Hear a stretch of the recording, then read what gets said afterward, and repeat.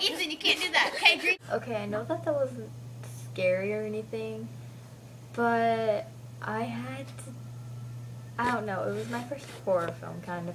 It actually wasn't a horror film, actually. It was just a bunch of people being weird. Yeah. We didn't have much time to film anything, and there was a bunch of kids all around, so we were like, go away, and they wouldn't go away. So, they all wanted to be in the film, but they were wearing pretty dresses, and I don't think that'd be scary. So, yeah. I hope it freaked you out anyway.